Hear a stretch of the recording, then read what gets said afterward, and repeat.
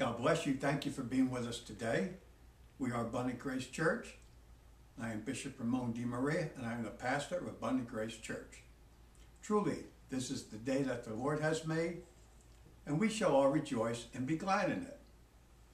Today, our message title will be, In Christ, Failure is Never an Option.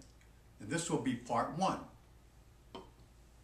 Our scripture today will be Philippians chapter 1 and verse 21. Firstly, from the King James Version, For me to live is Christ, and to die is gain. Now the Bible in Basic English renders it, For me, life is Christ, and death is profit. The author of this epistle is the Apostle Paul. He wrote it approximately AD 62 from Rome while he was in prison. The theme of his letter is the guide for ordinary Christian living with joy and rejoicing. Paul also assures them that God will reward them for their generosity. Our chapter 1 outline is Paul begins Philippians chapter 1 by thanking God for the people to whom he is writing. His prayer centers on the notion that there is a partnership between the followers of God and Christ. Paul says there is a covenant that would be made to carry on the good work of Jesus Christ in his name.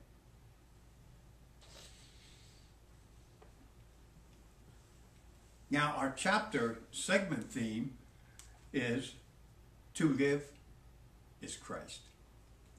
Praise God. Our opening verse will be from Philippians chapter 1 and verse 18, which reads as follows from the King James Version. What then? Notwithstanding every way, either in pretense or in truth, Christ is preached, and I therein do rejoice, yea, and will rejoice. The Bible in Basic English renders it, What then? Only that in every way, falsely or truly, the preaching of Christ goes on, and in this I am glad, and will be glad. So my beloved, to understand the point of Paul in this verse, we must revert back to Philippians chapter 1 and verse 17, which reads, But those are preaching Christ in a spirit of competition, not from their hearts, but with the purpose of giving me pain in my prison. While he was in prison, he was hearing about these false preachers. Now, let me put it this way. They were changing the gospel to suit them and the following that they had, which means that they wanted the people to look at them, and they wanted to be popular above Jesus Christ. Or they wanted the people to take notice of them and set aside the truth that the Apostle Paul was preaching. Okay? So, let's comment on Philippians chapter 1 and verse 18. He says, What then? What he is actually saying is, what follows from this? What effect does it have on my mind? Does the fact that some preach from a spirit of envy and contention give me pain? So he's presenting this in the form of a question. And Paul is going to answer that himself. Because he says, whether in pretense or in truth. whether as a mere pretext to cover up some other design or from pure motives, their pretense was that they preached the gospel because they believed it true and loved it. The real object was to build up a party. See, Paul preached to honor Jesus Christ, but others did it to build up a following, to build up a congregation, those that would follow them and look to them for everything instead of looking to God through Jesus Christ. And he also wanted to diminish Paul's influence on the people. And also, one important part, they wanted to diminish Paul's authority in the gospel. Many times Paul says, I got this from Jesus Christ himself. And I preach with the authority of Christ, which means he stands in the stead of Christ, preaching truth from the pulpit or from wherever he was at.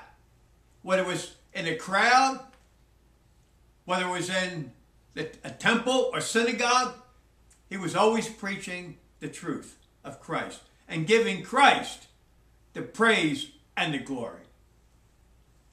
So he says, in all this, Christ is preached. They made known the name of the Savior and announced that the Messiah had come. They could not go forth under any pretense as preachers without making known some truth about the Redeemer. So no matter what they were saying, they had to preach Christ. They had to mention the name of Jesus Christ. And just the mention of Christ is power and healing and newness of life, which is salvation, which is eternal life in heaven instead of hell. So now it is hardly possible that any person should attempt to preach without stating some truth that would not otherwise be known. So if they want to preach Christ, then they have to preach certain aspects of the life and redemption of Jesus Christ. If they tried to say something against what Paul preached, they still had to mention Christ. So no matter what, Christ was being preached in all things. So the name of the Savior will be announced. And that will be something. If they are saying that we're preaching more truth than the Apostle Paul about Christ, then they're mentioning Christ. And mentioning the words of Christ. Now, some preachers will say that Christ really meant this or really meant that. But no matter what, Christ is being preached. And then when people open up the Word of God and read it, the Holy Spirit will reveal truth to them. Okay? All preachers do is stimulate the thought process of someone. Then it is up to the individual or that someone to seek the Word of God. And the Holy Spirit appears in their thoughts and directs them to where they should go to find out the truth through the Word of God. And then he opens up the Word in truth. So the announcement of that fact in any way may save someone who was lost. But the ignorance of it can save no one. You get saved by hearing, because faith comes by hearing, and hearing by the Word of God. Okay? So whether they were preaching pure truth or not, they were hearing the Word of God. Okay? Paul says, and I therein do rejoice. This is an instance of great magnitude on the part of the Apostle Paul. And nothing, perhaps, could be better than to show the supreme love of Jesus Christ, because they had to preach Jesus Christ and Him crucified. So, but the more important matter was secured, and Christ was made known. And if this were secured, He was willing that His own name should be cast into the shade. So Paul says, I don't want to know anything but Jesus Christ and Him crucified. I don't preach anything but Jesus Christ and Him crucified. So, and this may furnish valuable lessons to preachers of the gospel right now. Preachers are to preach the truth, but when they don't, just the name of Jesus Christ is power. And then the Holy Spirit takes the word and He reveals it to those that have ears to hear what the Spirit is saying to the churches. Okay? So know that the truth will be preached. And it will be preached, or it will be, let me put it, verified by the Holy Spirit. The Holy Spirit convicts. The Holy Spirit reveals truth and untruth. So the Holy Spirit will bring out the truth of the Word of God in Christ Jesus. Let me make 4 important points. 1, when we are laid aside from preaching by sickness, we should rejoice that others are in health and are able to make the Savior Jesus Christ known, though we are forgotten.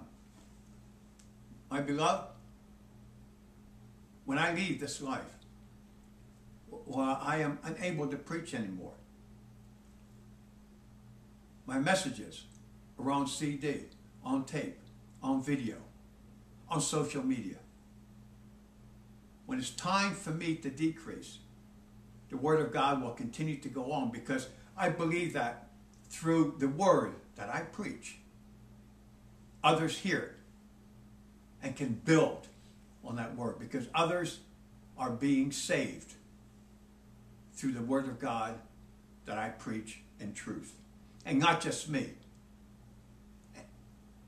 The preaching of any other preacher that preaches the truth. And those that receive it, they will continue on with the gospel. Paul had Timothy and he had Luke to carry on. And I have many people to carry on this ministry, which exalts Jesus Christ 100%. 2, when we are unpopular and unsuccessful, we should rejoice that others are more popular and successful, for Jesus Christ is preached. The size of a ministry means nothing. Because you can have a big ministry and not preach the truth. You can have a small ministry and preach the truth. No matter what, the Word of God goes out and it will not return void. We have a small ministry, but the Word of God goes out in truth. And many are saved and set free from the bondage of Satan. So I give God, through Jesus Christ, all the praise, all the honor, and all the glory for this ministry and this outreach to the world. 3, when we have rivals in the ministry who have better plans than we for doing good, and whose labors are crowned with success, we should not be envious or jealous, for Jesus Christ is preached. I don't care how big somebody's church is. Matter of fact, I'm glad our church is this size, because I can dedicate time to the ministry. I have more time to dedicate.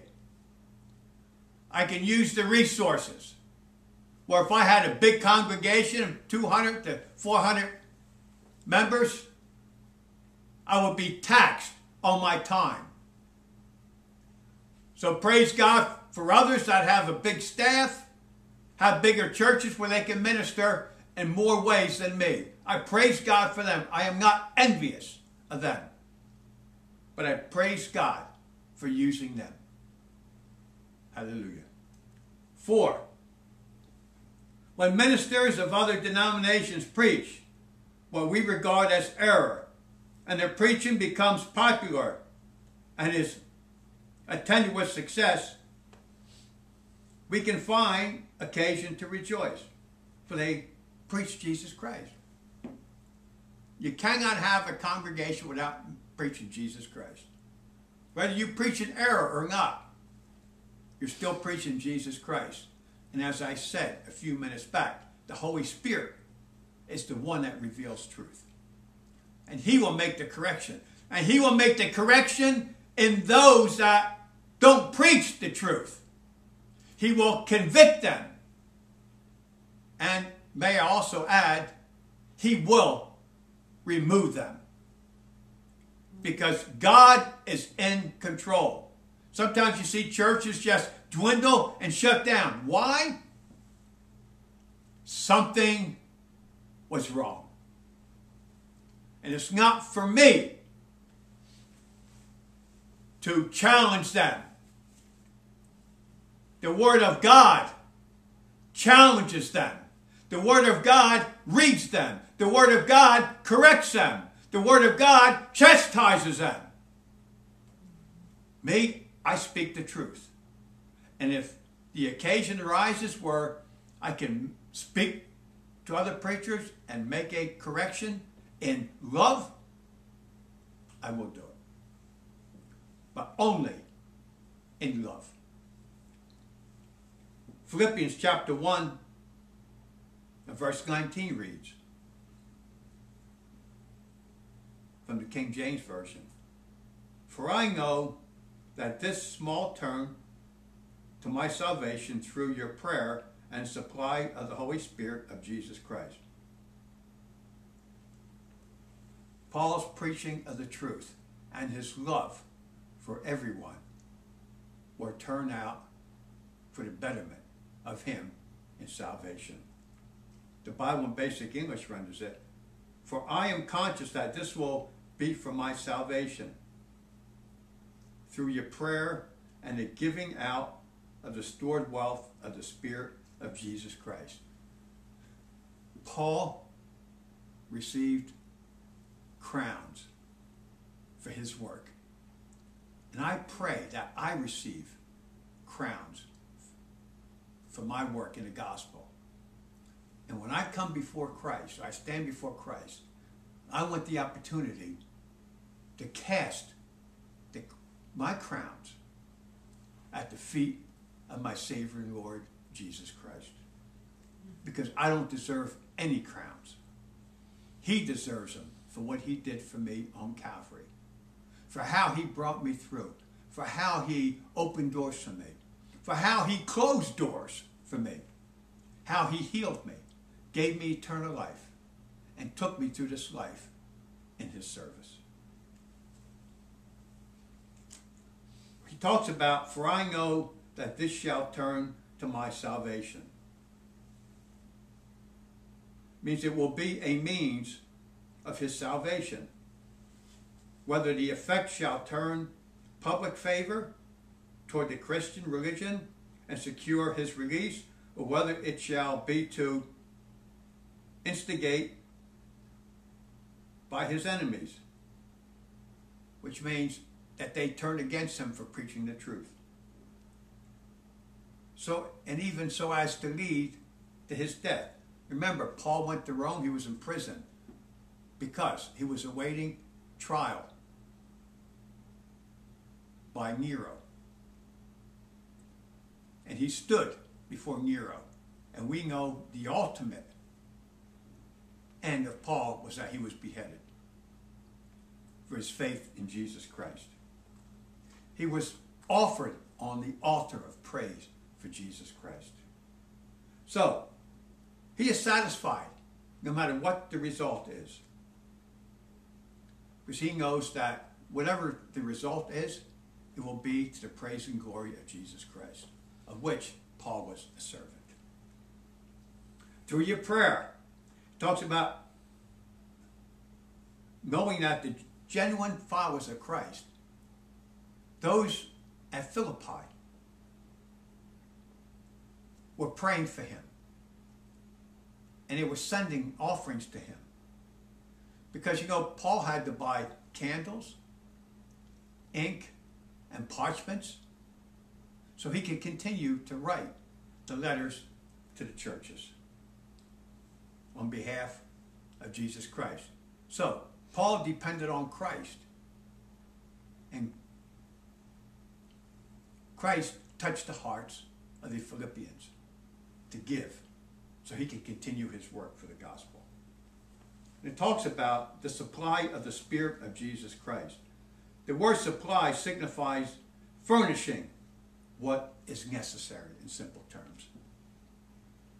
That the Holy Spirit worked on the spirits of the Philippians and many others to supply Paul's need in prayer and in the materialistic things that he needed to continue the ministry until he left this life. Okay? And I know that God will continue to meet our need for this church. He will continue to meet my need. And he will continue to meet the need of those that take over after I leave. So praise God for that blessing. That I have peace about knowing that the ministry will continue on. So let me ask you a question today. Have you believed the gospel of Jesus Christ? Have you received Christ as your Savior and Lord? If not, I want to give you the opportunity today. It's not hard. You must acknowledge you're a sinner, believe that Jesus Christ was crucified, died, buried, and rose from the dead on the third day. And that he ascended into heaven and is now sitting at the right hand of God the Father. If you would like to do that today, then I want to lead you in a prayer. Let us pray. Father God, in Jesus' name, I come to you a sinner. I believe that Jesus Christ is the Savior of all mankind, that he was crucified, died, buried, rose from the dead on the third day, and ascended into heaven, is now sitting at the right hand of God the Father, from where he shall come to judge the dead and the living. I believe that today. I accept that as truth today. Save me. Save me from the pains of hell, that when I leave this life, I may be with you in heaven forever. And I believe that through my repentance and my confession of faith in Jesus Christ, that I have received Jesus Christ as my Savior and Lord. And when I depart from this life, I will be with him and all the other saints that have went before me in heaven for eternity. Thank you for saving me today. In Jesus' name I pray. Amen. My beloved, if you said that prayer and meant it from your heart, let me be the first to welcome you into the kingdom of God. And what I want you to do is go to a Bible preaching, teaching church, get an audience with a pastor, tell him what happened, ask him to anoint you with oil, to pray with you, to pray for you, and to baptize you by full immersion in water in the name of the Father, the Son, and the Holy Spirit. Ask him to mentor you and to give you a Bible if you haven't one. Then what I would like you to do is email me and tell me what happened.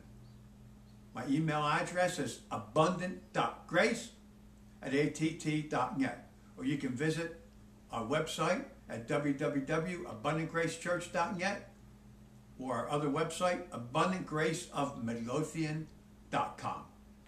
Or you can just Google my name, Bishop Ramon DeMaria, or Abundant Grace Church, and our ministries will come up, videos and everything else.